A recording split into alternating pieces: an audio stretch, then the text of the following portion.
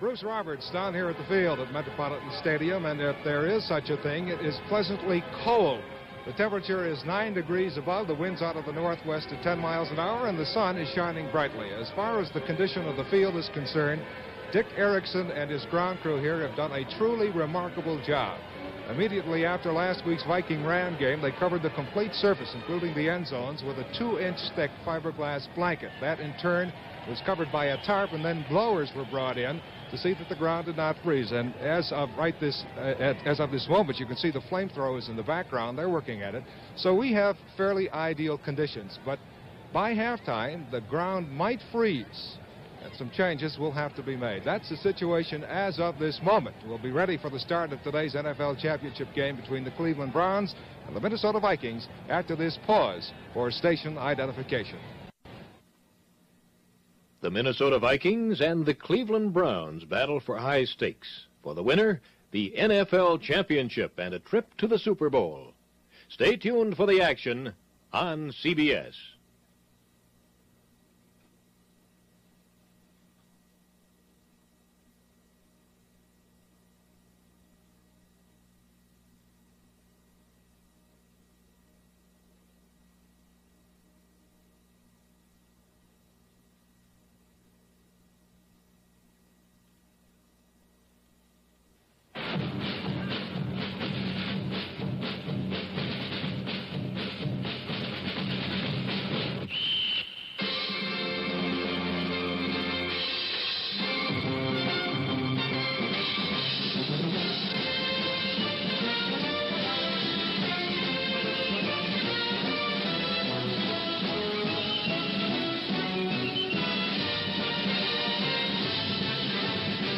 CBS Television Sports presents the National Football League Championship.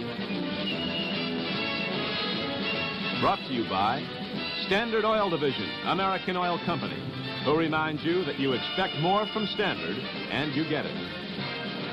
And by new True Filter cigarettes, with or without menthol. And by Ford, who brings you better ideas for 1970.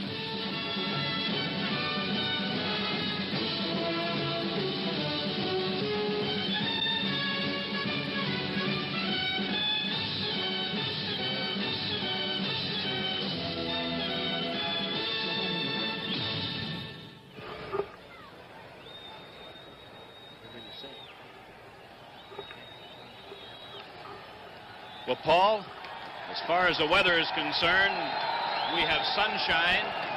In case the sunshine should disappear here at Bloomington, Minnesota, the lights are turned on.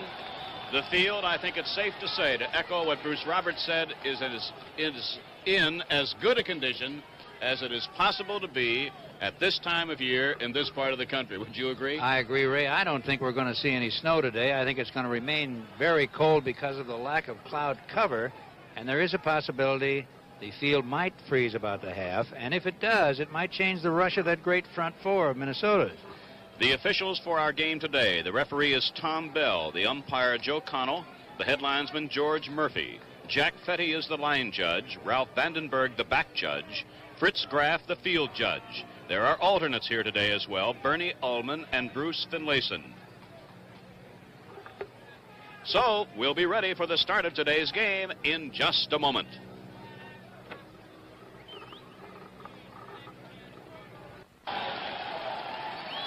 The Cleveland Browns defensive unit has been introduced, and as you will judge by the roar of this capacity crowd, or near so, the Minnesota Vikings offensive unit is being introduced. Mick Tingelhoff of Nebraska, Jim Valone of Southern California, Milt Sunday of Minnesota, Grady Alderman from Detroit, Ron Yary of Southern California have all been introduced. Michigan State's Gene Washington, the split end, tight end John Beasley. Washington from Michigan State, Beasley of California. Dave Osborne, number 41, you saw a moment ago from North Dakota. Bill Brown, the fullback from Illinois. John Henderson, the flanker from Michigan. And the quarterback, there's Henderson, number 80. And the quarterback, Joe Kapp.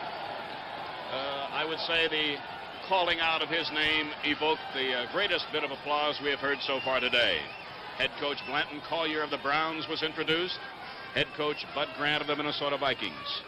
The Cleveland Browns have won 4 National Football League championships. They have appeared in 10 NFL championship games. In fact, they have appeared in 3 of the last 5. Their last championship came in 1964. They were on the losing end in championship games in 1965 and in 1968. Joe Kapp. I think that over these last few weeks, Paul Chrisman, our sports following public of this country has learned to know a lot about this young man. He does everything the wrong way, as we said. All he does is win, and I'm sure that's getting a little tiresome to hear, but it's just the way he plays ball. He apparently has a fine delivery here, but you see him in the ball game throwing with his right foot forward and his right foot sideways and every other way, but he gets the ball to the receivers, which is what counts, and he gets it there on time. Referee Tom Bell indicating the Minnesota Vikings have won the toss and have elected to receive. The temperature, we will repeat, is 9 above 0. The wind is out of the northwest at 12 miles per hour. The playing field, and again we will say it, the playing field as of right now is in good condition. A comparison with last week when the Vikings played the Los Angeles Rams here, snow actually had crept onto just the edges of the playing field, necessitating sideline markers of a red-like dust. Well, now the same red dust is being used today, but the snow is well away from either sideline. So I don't think Paul will have any trouble in determining whether a player is in or out of bounds. No, I don't think we will either, Ray. That red line shows up better than anything. And also, we remind you again, there are flags intermittently about every 10 yards along the field. And don't be surprised if you see one and a ball player rolls out of bounds. You might think automatically it is the goal line. It is not. There's a flag right there. And they're all along the sideline on both sides, just in case of any tough weather that they may need these things. The flag raising is being taken care of by a combined color guard from the U.S. Army and Marine Corps. The Viking band, directed by Mr. Ralph Mendenhall, will play the anthem.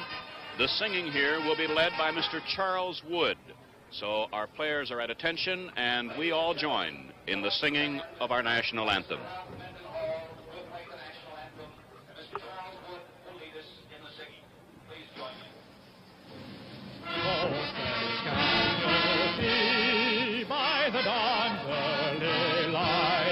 What so proudly we hailed at the twilight's last gleaming, whose broad stripes and bright stars through the perilous fight o'er the ramparts we watched were so gallantly streaming, and the rockets red glare, the bombs bursting in air, gave through the night that our flag was still there.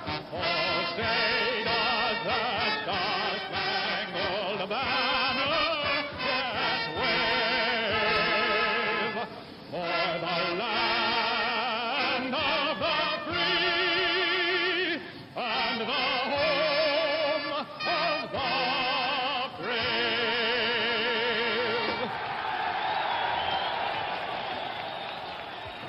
So the Minnesota Vikings make their first appearance ever in a National Football League championship game. With the exception of 9 first-year men, all of these Cleveland Browns were on the squad last year that lost in the championship game to the Baltimore Colts. Don Cockroft tees it up for Cleveland. Deep, number 40, Charlie West. Number 26, Clint Jones. So the talking and the writing are over. It's down to the playing. We're glad you're with us. The Browns and the Vikings for the National Football League Championship at Bloomington, Minnesota. Charlie West at the 8. To the 30. First man to meet him, Bill Andrews. As our game gets underway, we remind you, this telecast is presented by authority of the National Football League. It is intended for the private use of our audience. Any rebroadcast or other use of this telecast without the express written consent of the National Football League is prohibited. Kapp sends Henderson 80 to the left, Washington 84 to the right. From the Viking 30, 1st and 10. Kapp intended for Henderson, broken down by Walt Sumner. You had a chance to see the Minnesota Vikings offensive unit, most of them at least. So right now, as the Vikings are 2nd and 10 from their 30, let's set up the Cleveland defense for you. Up front for Cleveland, Gregory 81, Kanicki 69, Johnson 71, and Snido 88. The 3 linebackers, in the middle, Lindsey 51, flanked by Garlington 50 and Houston 82. 2nd and 10, Minnesota.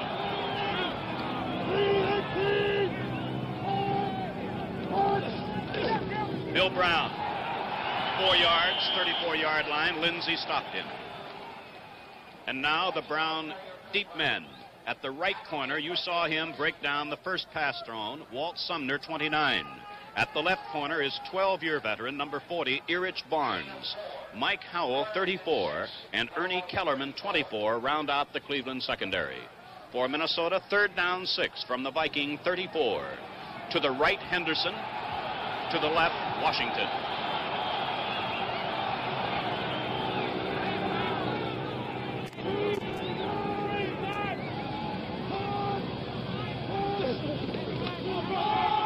Brown, first down. Linebacker Jim Houston made the tackle, but the Vikings have a first down. Take a little look at it now. This is a draw type play. See him wait for the ball to be brought back to him. That gives a trap man time to get out there and make his block. And here's the cut as he gets to the line of scrimmage. Just moves slightly to the outside. Good gainer. Result, gain of 9. 1st and 10 Vikings, Minnesota 43. To the wide side, the right is Henderson.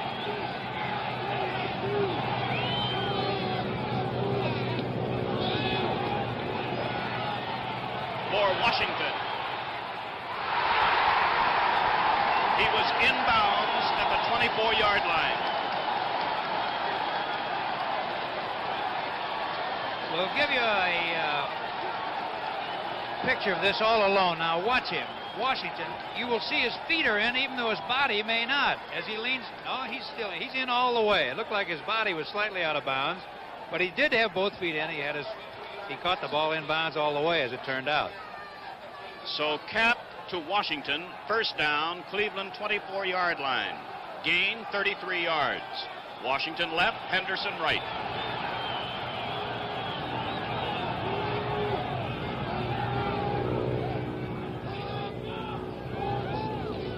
Brown.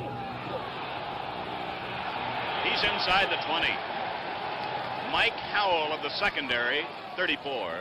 Walter Johnson, number 71, mainly responsible for stopping that play. But the ball, 18 and 19-yard line of Cleveland. It is 2nd down and 4.5. Our game is just underway as we look along the sideline at the Minnesota Vikings bench.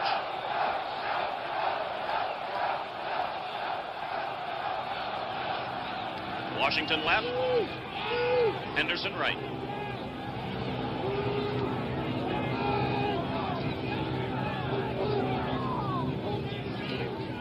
Osborne. He's inside the 10. You know, that's the way Osborne has run the entire season. He's always got that second effort. Watch him now. He looks like he's stopped. There's a little cross-buck move there. He's hit. Bang. Rolls. Keeps going. Watch how much more yardage he picks up after he was apparently stopped. There's some real effort. Sumner prevented a touchdown, perhaps. He was the last man. It's 1st and goal at the Cleveland 7 after 3.5 minutes of play.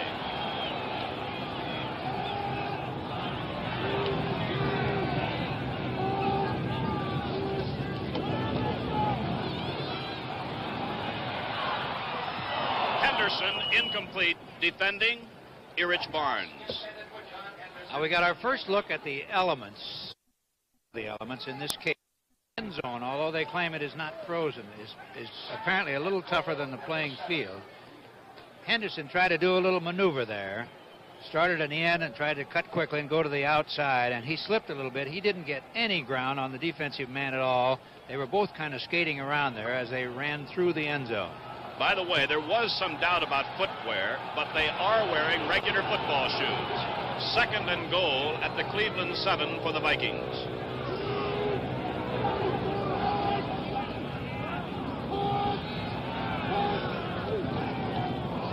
Brown. The fake was to Brown. Joe Kapp kept it. Touchdown.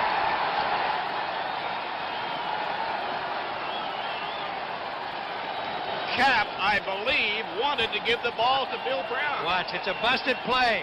This is the best bust in the world. 6 points. They ran into each other.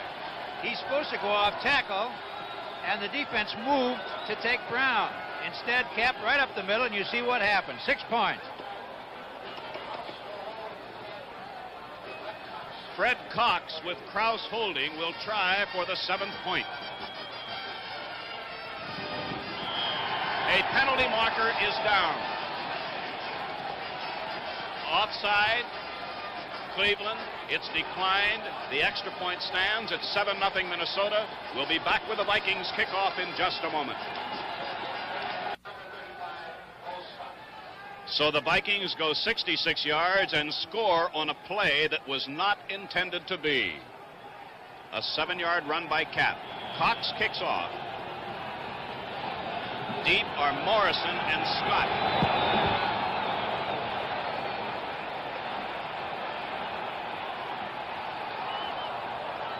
Morrison just got his hands on it in the end zone for a touchback, but a Viking was there a split second after Morrison covered that ball. Touchback, Brown start from the Brown 20. 11:03 left first quarter, and the Vikings lead by 7-0 in their first NFL championship game ever. Starting for Cleveland in the backfield, Bill Nelson is the quarterback, number 16. Running backs are Kelly, 44, and Scott, 35.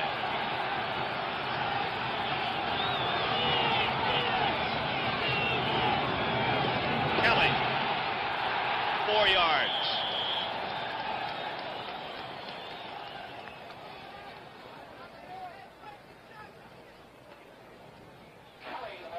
Carl Eller, number 81 here, against Monty Clark, the right tackle. Eller bypasses, is hit by 2 people, still splits him, makes the tackle, but for a 4-yard gain. Second down, 6 Cleveland. Warfield, 42 left. Collins, 86 to the right.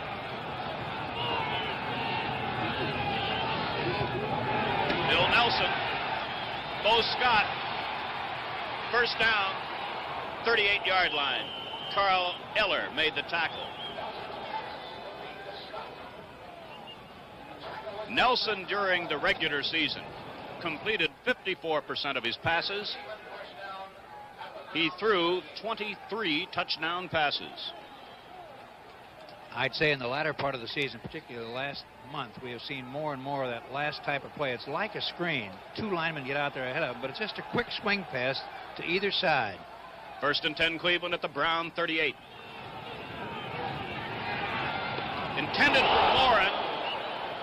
He collided with linebacker Wally Hilgenberg. Lonnie Warwick was back there too. It was Warwick that ran into Morin as the pass reached Morin. Second down, 10 Cleveland. 9:44 left first quarter. Vikings lead 7-0. Joe Kapp ran 7 yards for a touchdown. He intended that Bill Brown have the ball. It didn't work out that way. To the right, Collins. To the left, Warfield. Tight end Morin is on the left side.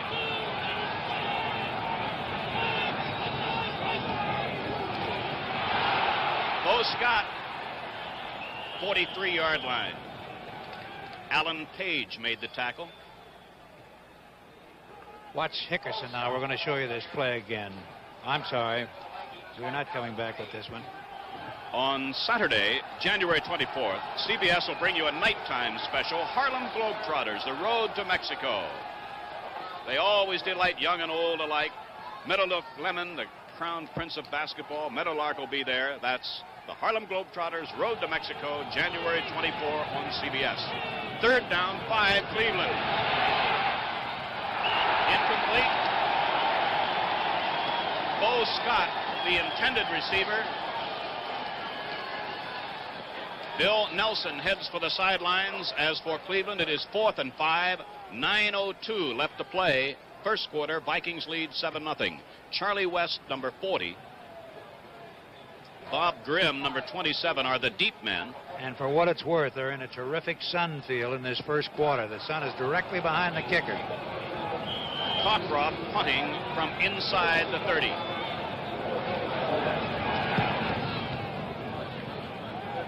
Fair catch, West, 24-yard line of Minnesota.